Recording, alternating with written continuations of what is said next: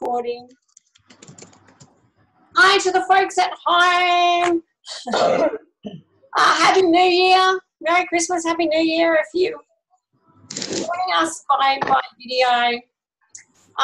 That all kind of seems like a vague memory to me now. Oh boy. In for a penny, in for a pound today. It's been happening. My email inbox was about 2 miles long. But I'll stop complaining now. Has anybody, well, first things first, I hope that you have your preparation for the second assignment well in hand.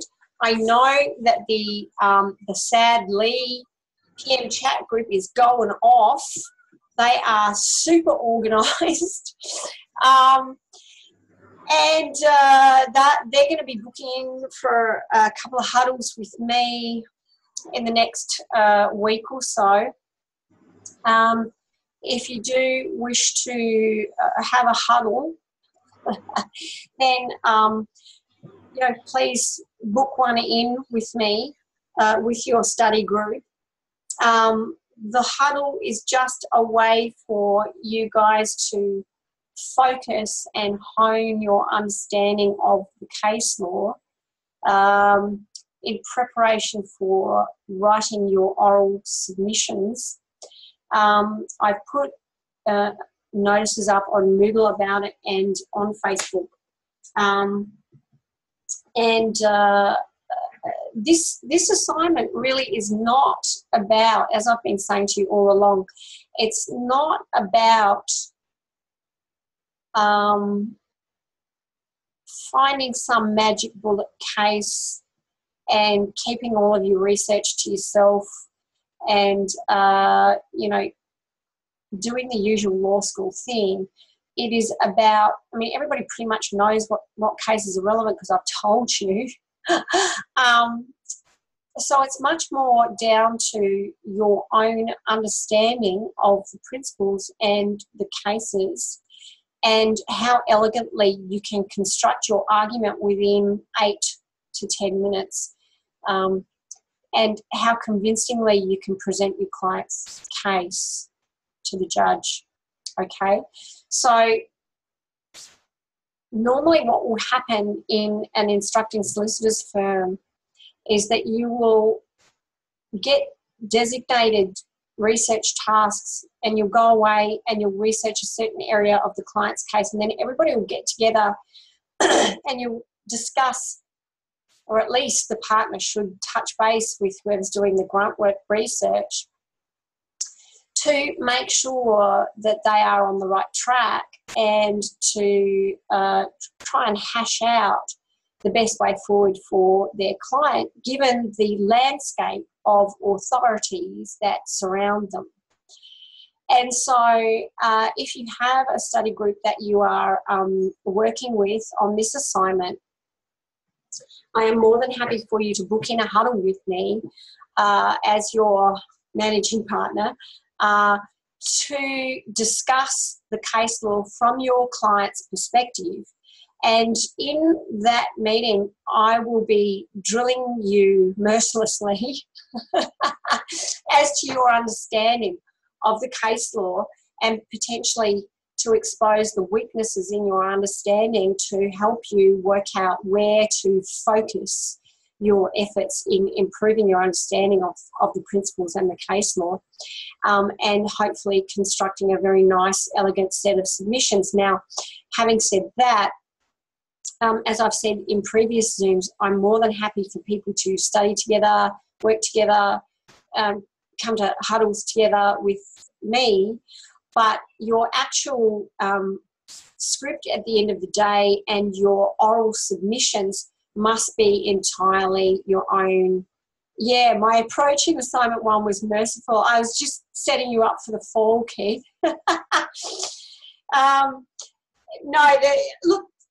The assessment here is much more on getting you to work on your presentation technique and your ability to make an effective argument from your client's point of view. So what you are trying to do here, Keith's actually hit on something here, because the first assignment did involve with that the unconscionable conduct side of things. The law wasn't in your client's favour, but you still nevertheless needed to go through Kirby's judgment, because that was the highest and best that your client's case could have got out of that area of law. Now, I don't think that would have saved it, but that's the kind of thing that you need to be doing when you are making a set of oral submissions, right? So you need to be trying to convince the judge to accept your arguments on behalf of your client, your perspective on the case law, making the highest and best case you can for your client. Okay, so that is the approach for assignment 2. Like I said, if you're organised and you want to come to book in a huddle, that's fine. If not, that's also fine. But what I will say is, please do not just read your notes to me. Okay? What I'm really going to be super mindful of is how you are presenting your client's case. Okay? So don't think of this as just another assessment. Think of this as a really neat way to hone your practical skills. Because your practical skills aren't just all up here, are they? It's not like the normal law school assignment where what's the only thing that I can look at is what you've put on paper to me. This really involves bringing your paper to life and having an actual conversation with the judge and trying to persuade them on the basis of your interpretation of the landscape of case law that's out there, that they should find in favour of your client. Okay, so that's what the second assignment is all about. It is due on the 18th. Let me just double check that, because I'm pretty sure I've got it right. It was the 18th of Friday, the 18th of, let's have a look. Yeah, it is the 18th and it's 11:45. Yes, 18th, and it is 11:45. Unfortunately, I'm sorry. I hate doing that. 11:45 is horrible, but if you can get it done early, please do. If you want to book in for a huddle, please do it in the next week. Okay? Please do it in the next week, because I don't want to have huddles in that final week. All right? So we are now at Wednesday the 2nd. I don't really want to be holding any more huddles after, about Thursday the 10th. All right? So if you want to book in for one before then. They will be short and they will be fairly rigorous and ruthless. You must, if you're going to book in for a huddle and I see that you haven't prepared or you don't know the cases and are not familiar with the cases, I'll ask you to leave the huddle, because it's not designed as a free ride, okay? I won't be giving answers in the huddle. I will just be drilling you with questions. That's the point of a huddle. Alrighty? So that's the way that will work.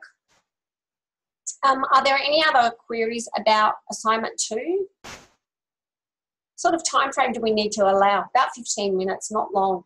It's short and sweet and serious. Have I scared you off yet, Diane? That's why. Yeah, I know. I am so scary, man. You should be scared. Oh, I couldn't be scary if I tried. I know. My own children are not scared of me, unfortunately. Be afraid, be very afraid. So that's that. And now, can we get on to this week's cheat? Because it's super duper useful. And what I would like to do is share my now this one. Can I share? There we go. Can you see the document I'm sharing or not? Now let me just bring it over here. Let me just bring it over here because I think it's a little bit big. There we go. Now, you can't see it. We can't see it now, AJ. Oh, bother. So my screen sharing is paused. Why is it paused? How do you unpause, resume share? Alt and T.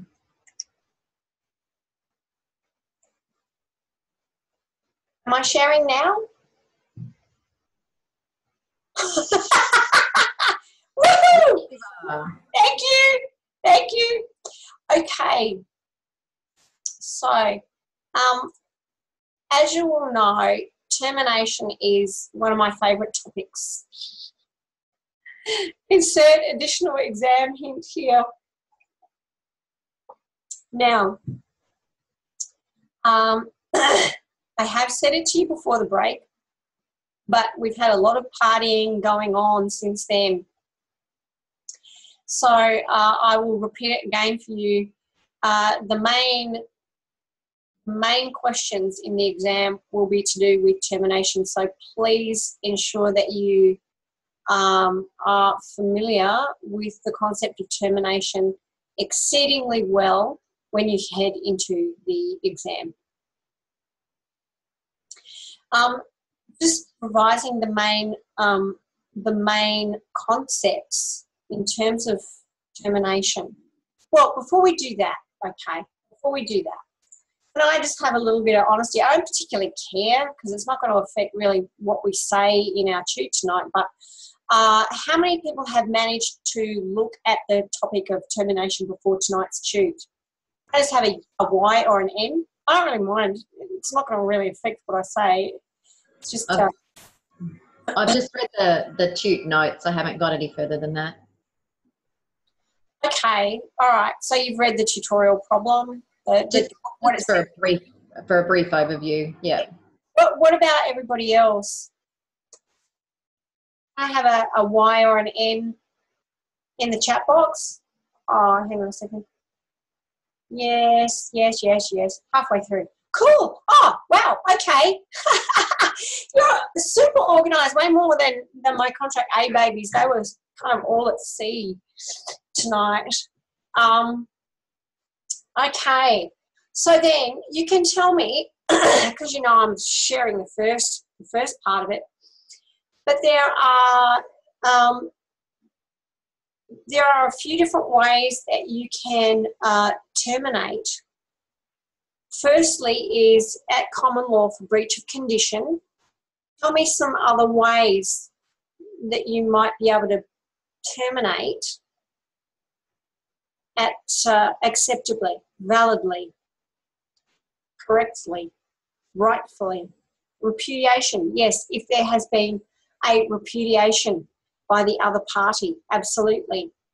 And the other way, the third way is, yes, Leanne says holidays are marvellous for catching up.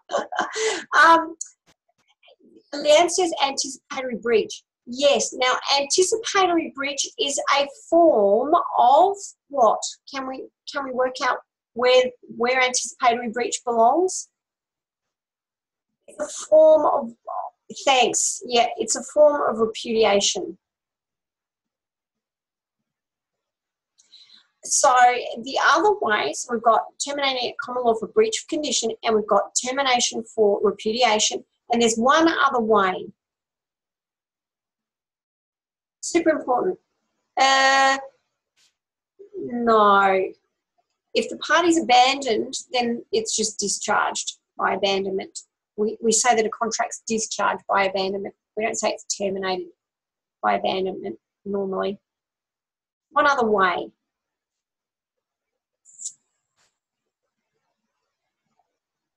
That is a reason, Leanne's saying delay. Delay might be a reason for holding that there has been a repudiation. Melissa McBean, failed to perform an intermediate term. Well, that would be a subset of terminating for breach of condition, because essentially if you've committed a fundamental breach of an intermediate term, it's going to be treated as a breach of condition. Wow, that's getting technical, isn't it? Keith Cornwell is saying convenience. I think you're nudging closer, Keith. What do you mean by convenience? Sorry, I can't type fast enough. If there's a term in the contract that allows the contract to be terminated. Yes! Yes. So the third way is under the contract provision allowing termination. So they're your big three ways that will allow, the three events that will allow you to terminate correctly.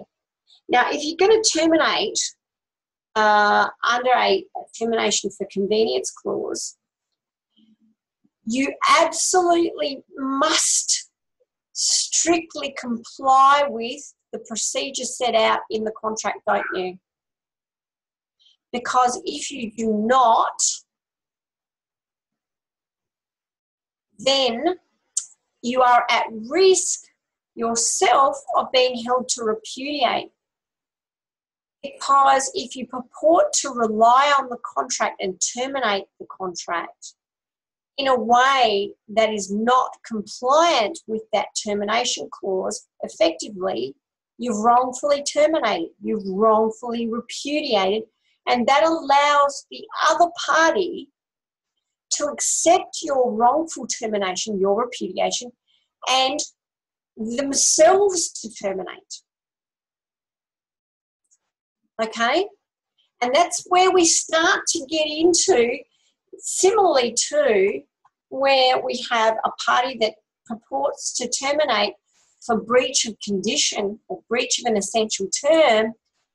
The other party says, hang on a minute, the term you're purporting to rely on is not essential at all. Therefore, your conduct in purporting to terminate for breach of that term is itself a repudiation.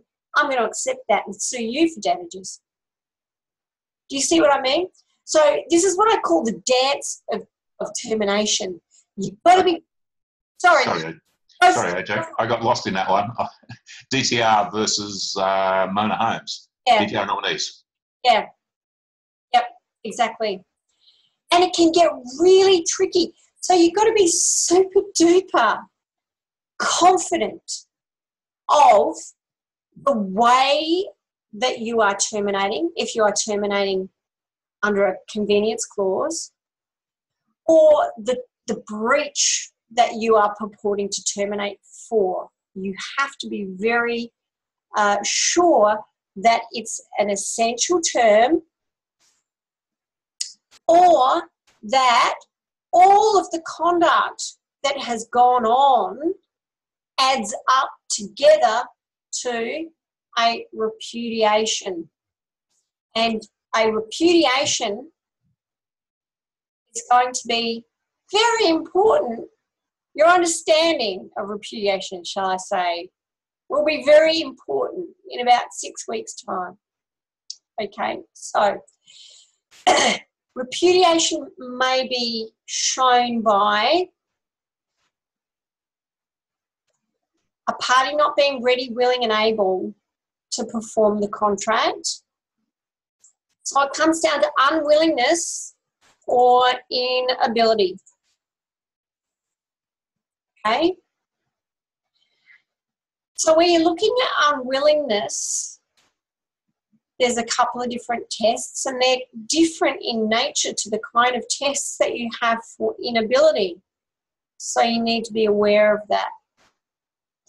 So we're not looking at unwillingness tonight in our toot. We are looking at inability. But I will say again, unwillingness is going to be very important in about 6 weeks' time.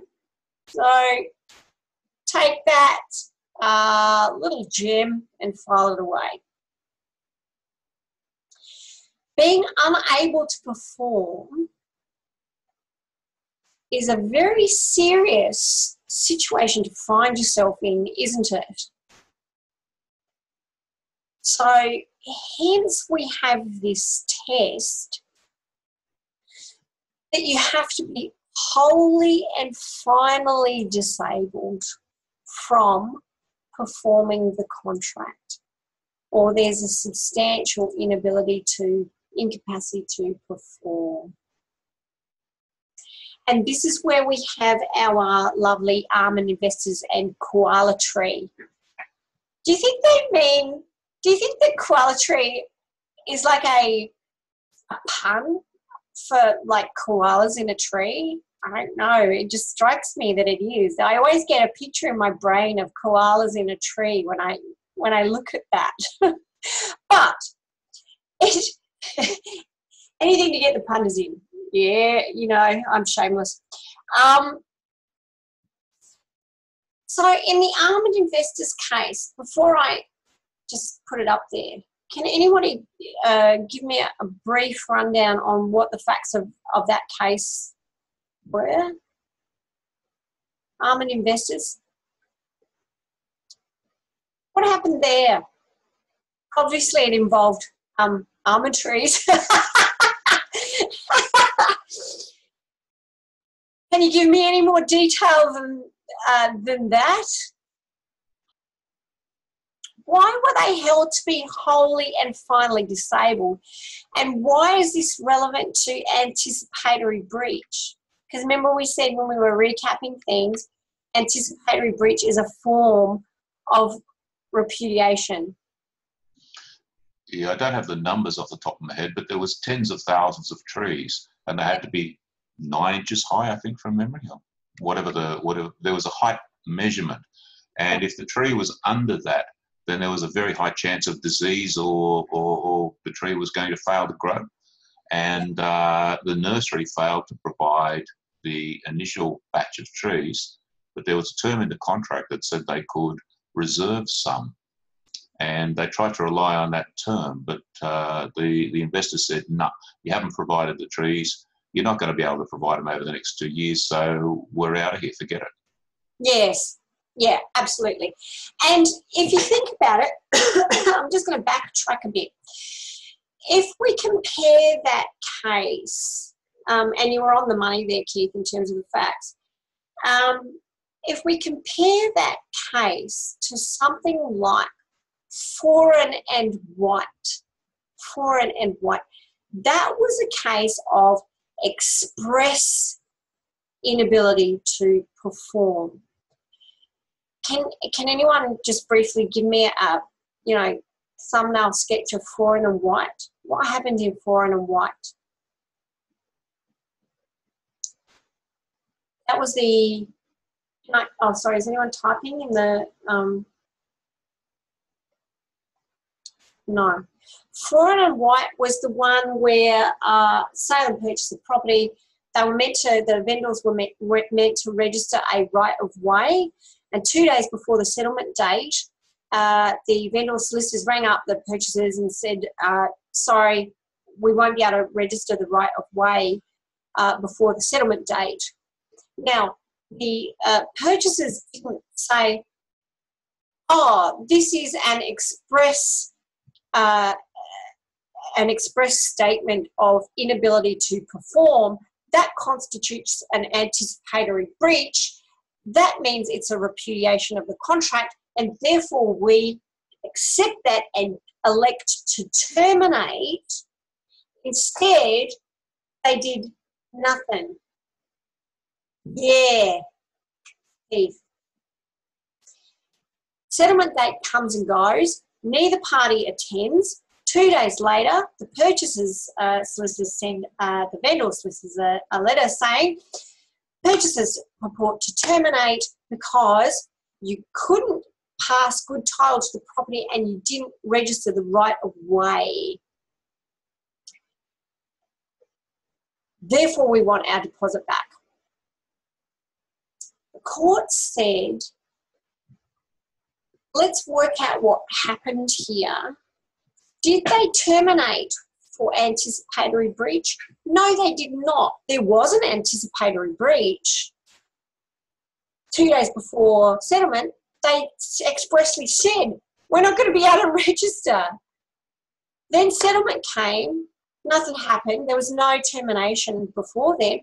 Once settlement happened, once the time for performance had occurred, that anticipatory breach crystallised into actual breach, and so was no longer capable of being accepted as a repudiation. You had to then look at actual breach, and they had terminated for the actual breach. Now, the seller's argument was, well, you didn't attend settlement, so you yourself were not ready, willing and able to settle on the correct date. So therefore, you can't terminate. Yep. We are going to take that as a repudiation. And the court said no. Generally, the case will be if you don't accept an anticipatory breach and it crystallises into an actual breach, the person can rely on any other excuse that comes up to excuse their conduct in terms of the anticipatory breach. But then if the circumstances as they did in that case clearly signal to the other party that them tendering performance as required is going to be pointless, they're going to be excused from performing. And you can't say that they're going to be repudiating if they don't perform, because the whole reason they're not performing is because you've told them it's going to be pointless for them to tender performance. Okay? So again, why would they not request an extension? And this is what the court said. You're thinking like a lawyer, Diane. Yeah.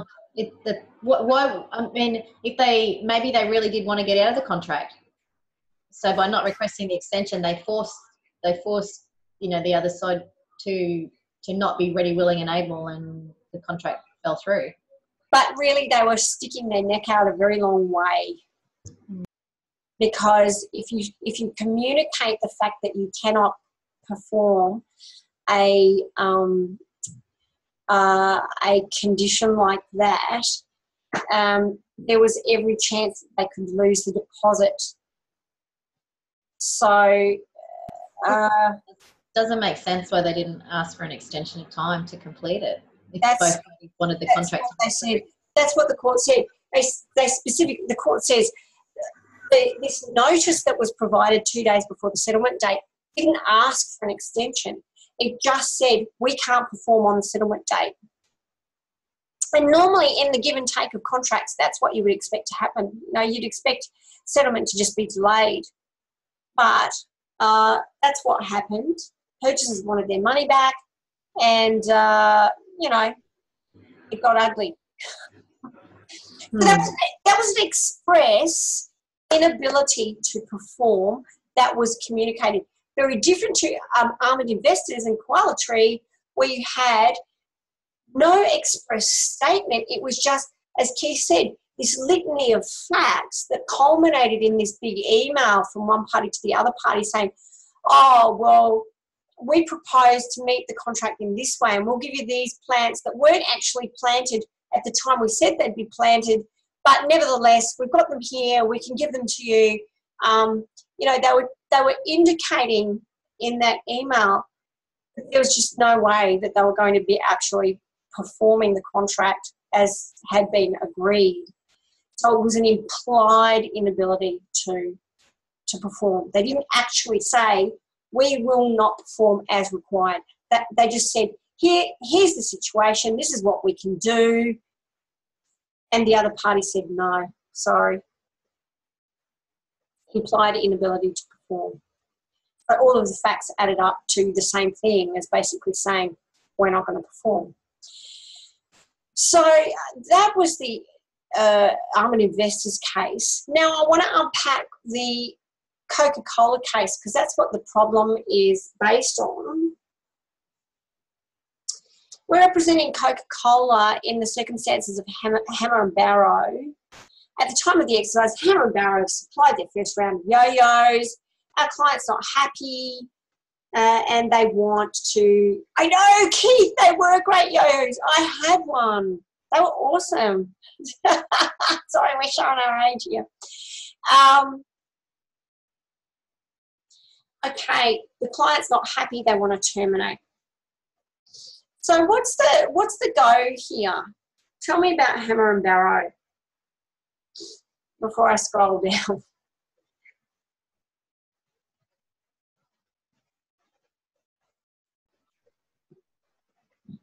Well, it's complicated. Yeah, it is complicated. It's a defective product that they supplied. Yes. And the product had been on-sold from Coca-Cola to one of their bottling companies. Yes. The product was manufactured in Christchurch and due to be delivered in Auckland. Mm-hmm. And that's where the inspection was supposed to take place. Mm-hmm. And Hammer and Barrow argued that Coca-Cola on selling the defective product. There was no argument that it was a defective product. The argument was around whether the sale by Coca-Cola to the Coca-Cola bottlers dealt with the product in such a way that it precluded Coca-Cola's rights to terminate the contract. Yes. Yes. Did we all get that? So, placed the order for 200,000 yo-yos. There was this big ad campaign by Coca-Cola, ads everywhere with cool kids playing with their yo-yos. Everybody wanted one. I wanted to do the walking the dog. I managed to do it. There's certain tricks that you could do that became super duper popular. There were all sorts of things. Baby in a cradle, where you kind of had the string in a triangle and the yo-yo was rocking in between. It was so cool. You can tell we didn't have iPads, right, in our generation. The first batch of yo-yo, and now, before I backtrack on that, there was a big ad campaign and that cost Coca-Cola a lot of money. And bound up with that whole notion of a big ad campaign was that Coca-Cola's reputation was on the line here. Because the whole point of a promotional ad campaign is to increase your reputation. If you then spend a whole stack of dollars on advertising this promotional campaign, these cool bananas, new yo-yos that are so awesome, everyone will want one. They've got Coca-Cola plastered on both sides of the yo-yo. And then the yo-yos come out, they're rubbish. They won't run down the string freely or they won't do what they're meant to do. Kids are going to get really annoyed and they're going to go, nah. What does that say about Coca-Cola? So their reputation was at stake here also. The first batch of yo-yos was 85,000. As Keith said, they were delivered to first to Christchurch and then onwards to Auckland. I didn't know challenge yo-yos. Interesting. Of those ones, about 80% were defective. particularly had problems with inability to freely run down the string. The other problem was just crappy appearance. So again, that goes back to reputation, expenditure on expensive ad campaign, that kind of thing. So there was more than half the yo-yos yet to be manufactured. Coca-Cola refused acceptance and rejected the goods, wanted to terminate for anticipatory breach, which is, as we said, a subset of repudiation. Hammer and Barrow said that effectively, as Keith said, by Coca-Cola sending the yo-yos down to its subsidiary company subsidiary agent in Auckland, that action constituted, under the New Zealand sale of goods legislation, constituted acceptance of the goods. As such, then, because that was inconsistent with the seller's rights of ownership, they should have to pay. Right? They couldn't now reject the items. So there were two issues. Firstly, could they terminate for anticipatory breach, which is what we're after tonight? And secondly, could they reject the goods already delivered? We don't really need to worry about that bit, although it makes interesting reading. So the things that circumstances that the court pointed to in finding that they could terminate for anticipatory breach, repudiation, was the ratio, the sheer number of defective items that were delivered. More than 80%, I think it was 81% of the items delivered were defective. Okay? The breach occurred at a very early stage, and there was no evidence that improvements could be made quickly. Now, that was very relevant because, bear in mind, any ad campaign is very time sensitive. You're going to get least return for your money the longer the ad campaign goes on, right? You're going to get the maximum bang for your advertising dollar in that first initial period.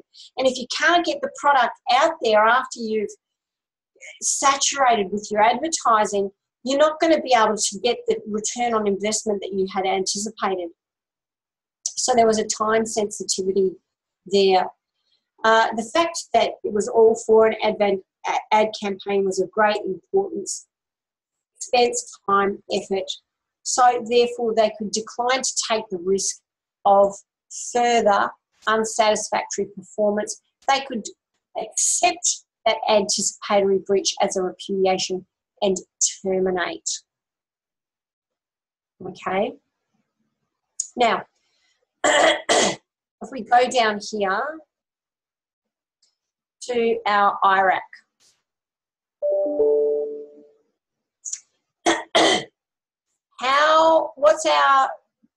Shall I start another? I'll stop sharing. All right, what I'm going to do is start a different document, and let's just see if we can construct an IRAC ourselves, because I don't want to give you any unnecessary hints. We need to be looking at our IRACs in terms of exam prep now. So let's have a go. What's our issue? Can someone state a nice issue for me? Just a real pithy discussion. Can you see this? Can you see the document that I've got, the blank document? Beautiful. So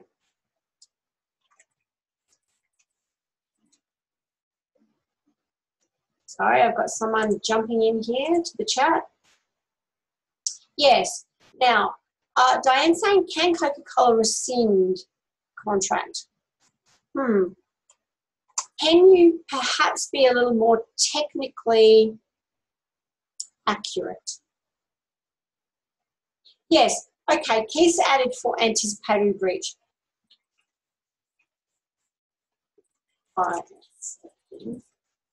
Hammer and arrows conduct.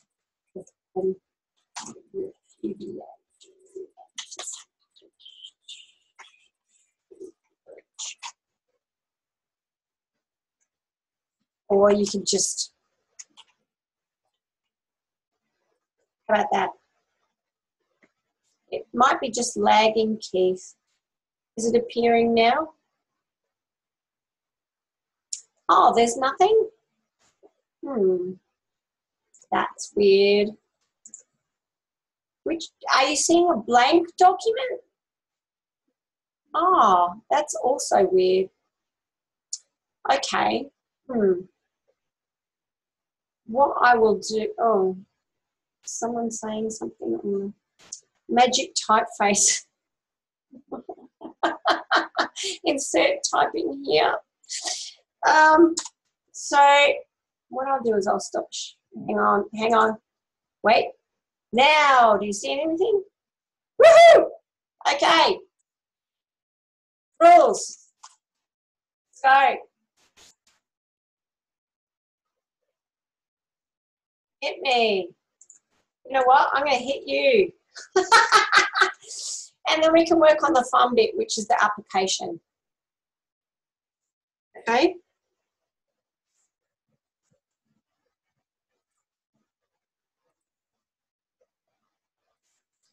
So, they're the rules I would expect to see. You might want to actually cut those down a bit more, really. You can terminate at common law for anticipatory breach of condition on a contract. The party can also accept the other party's repudiation. Progressive Mailing House. Please know this case. You will need to know. Please know this case. Okay? Repudiation occurs where a party, by words of conduct, indicates they're unwilling or unable to perform a whole contract or a fundamental obligation, an essential term. If the party is not ready, willing, and able to complete, they're probably repudiated.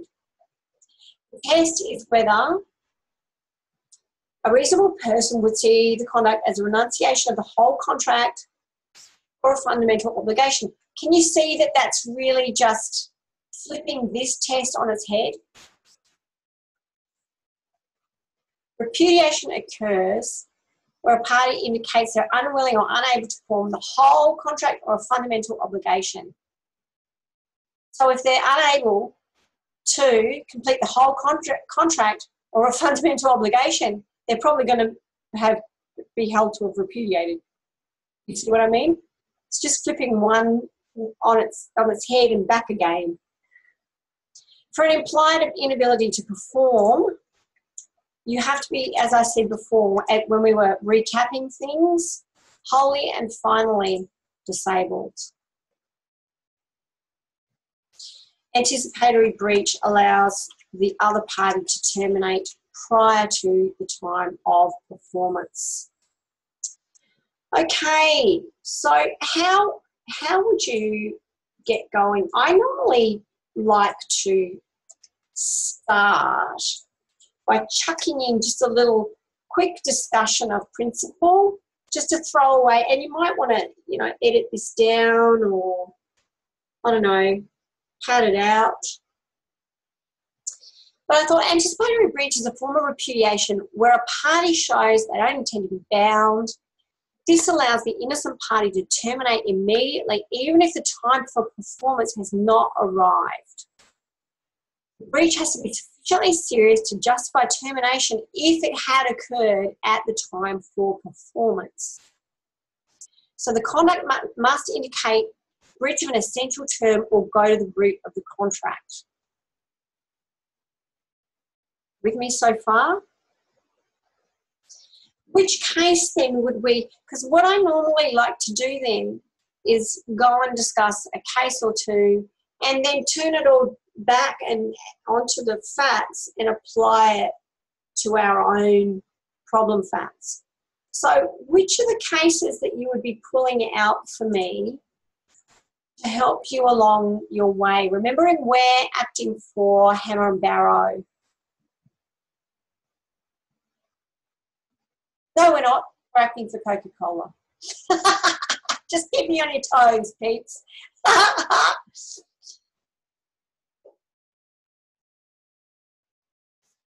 What case would you perhaps cite for me next?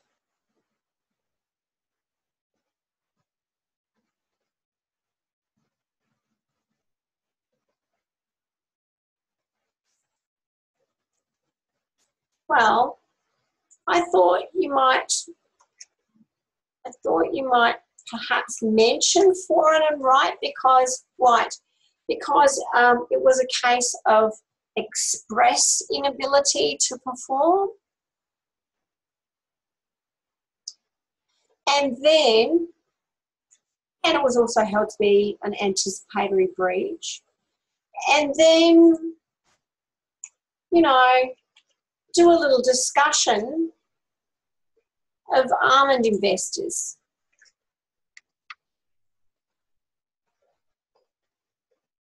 In almond investors, 90,000 trees, had to be 90 centimetres tall, 12 months old, planted 2006, delivery 2007. The delivery was specified as immediately, okay? First third was delivered. Some trees had problems with quality. They were rejected. The buyer refused and didn't pay for those. That invoice was still outstanding. So notice that the buyer there is in breach of a non-essential term themselves. Yeah. The email then from the seller suggested that the remaining deliveries would be met with 22,000 trees that didn't meet contract species because they were planted in 2007 for delivery the next year, 2008, rather than planted in 2006. Okay? Almond investors claimed that the email constituted repudiation, which they accepted. Of course, if a party is going to be held to repudiate, that has to be shown to be wholly and finally disabled. The email indicated essentially that they were wholly and finally disabled. Yes? That wasn't their admission. They were attempting to say we can still meet our contractual obligations by doing X. Yes. But their interpretation, much like DDR nominees and Mona Homes, their interpretation of that contractual provision was erroneous. And I think it was strained at best, really. Yeah, it was certainly strained. Yeah. But with they weren't trying to be. They were trying their best to perform. The difficulty, I think, was that they just got themselves into deep water. They promised what they could not deliver. That was the problem, and they were trying to make the best of a bad situation. But the difficulty was. And I haven't put it here, but delivery was to be immediately. Mm-hmm. So that was a big thing because they were never able to deliver as they promised to deliver. And you know, I think even though the email was a good faith gesture to say, look, can we still get around this? The problem was that it was a documentary piece of evidence that showed that they simply could not perform essential contract terms. And that's why it was an implied anticipatory breach. Okay. So now, did I say here, you could probably add in here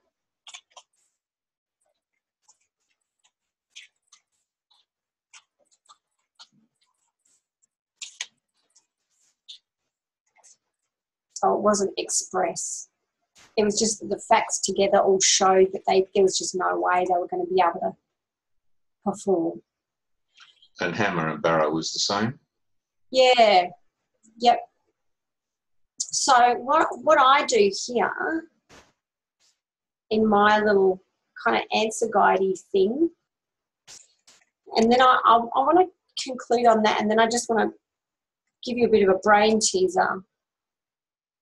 So I say, where are we? In Almond Investors, there was obviously no expressly stated inability like Foran and White. Here in the Coca-Cola case, there is likewise no expressly stated inability to perform. They haven't said we can't supply yo-yos that fit the stipulated conditions. However, like Almond Investors, we have a contract for delivery of presentable working yo-yos. There was actual delivery of 40%. Of this, 81% were defective. Plus, there was a lagging in the remainder of the delivery. There was some time sensitivity because of the advertising situation. Also, in Almond Investors, there was that agreement plus time sensitivity as well in terms of when the trees were meant to have been planted. In the Coca-Cola case, the advertising was only going to last a certain time. Was this defective delivery an implied repudiation or anticipatory breach of the contract in these circumstances? And then I've just proceeded to unpack and apply everything that we have been talking about. So this will occur if the party demonstrates that they're not ready, willing and able under Hochster and Delatour. You have to be wholly and finally disabled Almond Investors. Here, obviously, it's likely because the court actually did hold that Hammer was impliedly wholly and finally disabled because of the huge number of defective items and because it occurred at an early stage and there was no evidence that improvements could be made quickly. The fact that you've got this ad campaign that was expensive, you've got issues of reputation and prestige floating around into the mix here as well. So they could decline to take the risk of further unsatisfactory performance. And therefore, I concluded, as I think we all have, and the court did in that case, Coca-Cola could accept the repudiation and terminate. That's how I would construct an IRAC for implied inability to perform. Okay? Because that was essentially what was at issue in that case. As I said, I want you to be super duper, and I'll put this all up as I normally do for you so I can stop sharing now. I just want to throw it out there though, a couple of things. We need to be clear on the issue of unwillingness to perform, particularly in terms of our exam prep, and the progressive mailing house case, because as I said, there's different tests that apply to that branch of the law. So you need to be familiar with those tests. And you need to be able to work out when repudiation will occur where there have been cumulative breaches like there were in progressive mailing house. Okay? So that's one thing I want to chuck out there for you. The other thing I wanted to chuck out for you was this whole, and I don't mind if you have to nick off and you're getting bored. That's fine if you need to have dinner.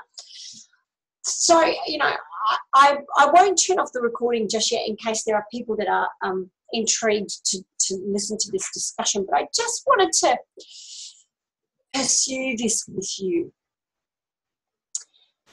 What about if in Hammer and Barrow, let's just change the scenario, because I want to traverse some of the other stuff that you've read, all right? What if there was only, say, let's be really difficult, a 10 or a 20% defect rate? What would your strategy be then?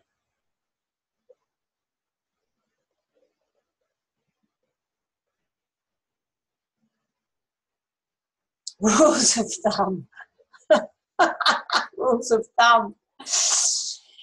Your strategy would be to say, so what Hammer and Barrow were asking for was recovery of the contract price. Now, remember that where Coca-Cola had,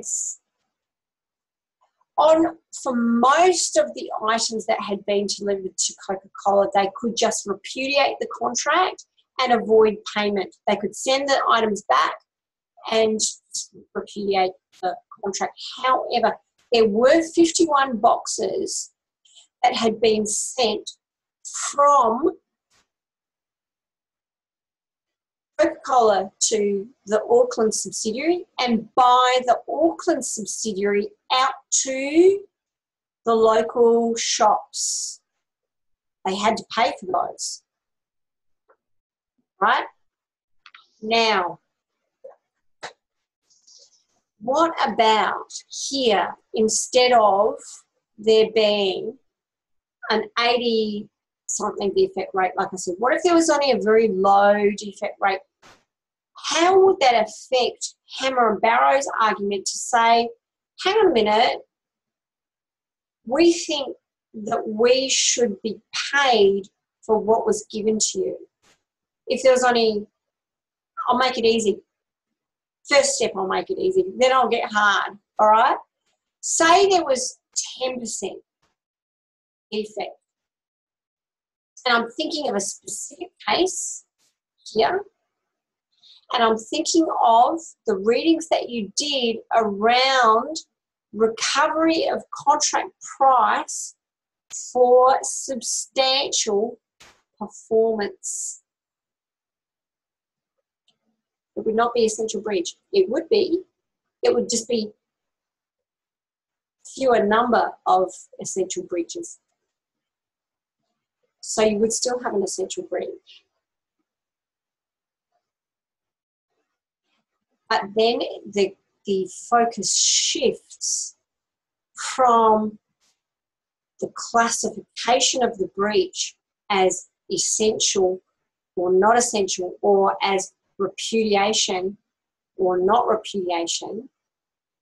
It shifts from that arena to the other arena that we looked at for week 6, which is not that you wouldn't have repudiation, but you would have, because you would still have breach there, right? But the nature of the discussion would more likely shift to the forum of, have you substantially performed that term? So in week 6, we looked at performance. And this is where things get nifty, because if the breach had only been quite minimal in terms of the numbers of defects, you could say, well, yes, there has been some breach of this condition, and yes, the condition might be essential, but we have substantially performed. So, in a way, you're right. We've still, Melissa and Keith, you're right in that the argument wouldn't technically be we're not repudiating, it would be we have performed. And therefore, what you guys are saying, in brackets, there's no repudiation or there's no breach of essential condition. Do you see what I mean? So the nature of your focus shifts then back to, has there been substantial performance? So if there had been a 10% defect rate, think back to Hennig and Isaacs and Bolton and Mardiva. Now remember, Hennig and Isaacs was the case where, pardon me, Denning sat on the case where there was a contract to decorate a flat, refurbish a flat, and it was 700 and something pounds. And then the work was done, the guy took possession back of the flat, was having the use of everything, and then said, nah, don't want to pay. There's been a breach of an essential term. There's been no performance, no acceptable performance. We no longer have repudiation. Wardrobe, drawer, and bookshelf needed to be fixed. That's right. Minimal amount that it took to reinstate the flat to the conditions required. About 10% odd rectification costs. Bolton and Mardiva, remember, that was the installation of the central heating. And the gas was, remember, the fumes were leaking into the rooms and it wasn't working correctly, and it was about a 30-odd% remediation cost. And the court said there, no, you can't recover the contract price because there was no substantial performance. Right? So if there had been a lesser defect rate, you may find then that the nature of your argument would not be over, can we terminate for repudiation or terminate for breach of an essential condition. The other party would come back with, we've performed. It wasn't ideal, but we've performed. Good, then negotiated deduction price. I think that I'm trying to argue if there was an offset. I'm trying to think if there was an argument of offset in either of those. You would argue an offset. But the question is whether it could get that far, because you're not going to be able to argue for an offset unless there's something to argue about. And if the court is saying that you're not entitled to recover at all because there's been no substantial performance, do you see what I mean? You're going to have to get over the hurdle of the court finding that there's been substantial performance first, and then the court will make the order as to the price that's paid, and it will most likely take into account the remediation cost. But here's where it gets a bit mind-bendingly. It's like time travel. If the remediation cost is too much to start with, the courts back here, when the court's trying to work out whether there's been substantial performance or not, they'll say, no, there hasn't been substantial performance. You know what I mean? That they will factor in that amount of remediation work required. They'll factor that in right at the very beginning. So you won't even get to the nitty-gritty of that unless you get over that hurdle of substantial performance. Okay? Does that make sense? Mind-bending, isn't it? I know. But the court will, when they're trying to work out if there should be any recovery, you've got to get over that hurdle of satisfying the court that there has been substantial performance. And in order for the court to say, yes, there has been substantial performance, that remediation cost that you're going to fight about later will factor into the earlier decision as to whether or not there's been substantial performance. Because in Bolton and Mardiva, they said 30% is too much. So we're going to hold that there's not even been any substantial performance, so there's no recovery of contract price, so you don't even get to haggle about whether there's an offset down the track. Do you see what I mean?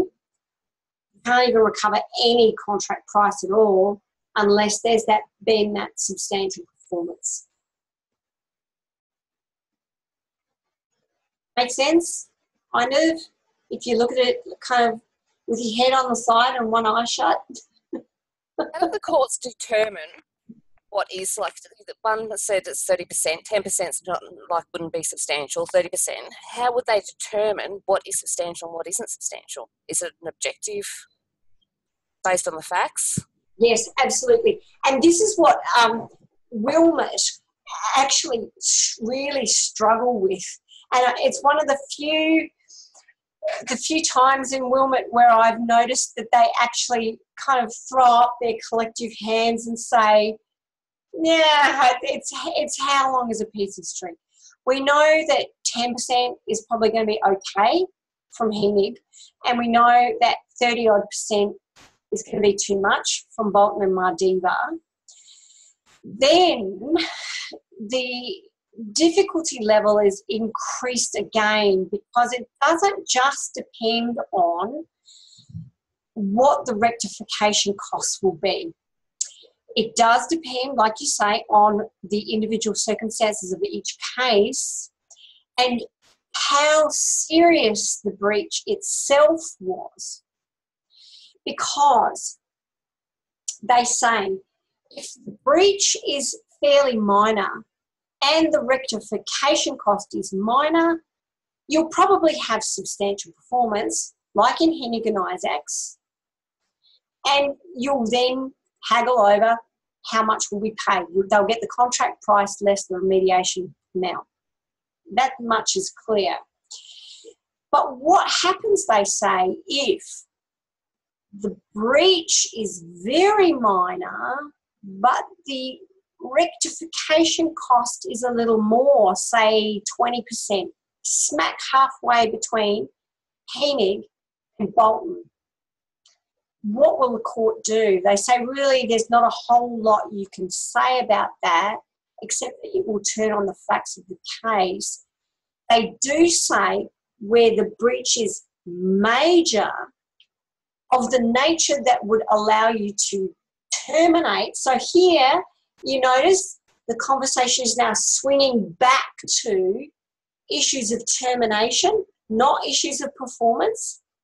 So they say here, if the breach was major and you could terminate, but the rectification cost was small, in their guesstimate, you probably wouldn't be able to recover any because the breach would allow you to terminate.